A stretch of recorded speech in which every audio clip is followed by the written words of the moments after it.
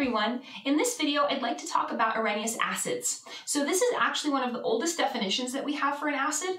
And what it says is that an acid is a substance that produces H+ when it's dissolved. So an example of an Arrhenius acid would be HCl or hydrochloric acid.